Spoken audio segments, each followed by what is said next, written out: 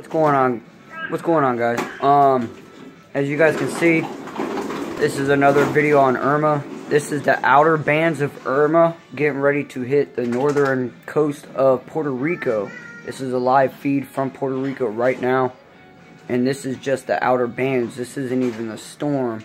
The storm's not supposed to hit until later on at night, so we could see the damage that it's already causing just on the outer bands of this storm. It's that shed, I'm sitting here watching, that shed was standing up 5 minutes ago, right there. This is a very powerful storm. Again, like I said, this is just the outer bands. This isn't even the storm yet. So stay tuned to my channel. I'll be keeping you guys updated as the storm goes.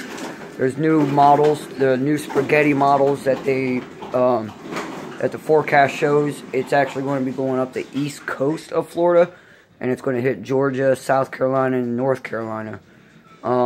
Again, that's not 100% accurate as of right now. They're waiting for a couple days. There's still a lot of things to consider.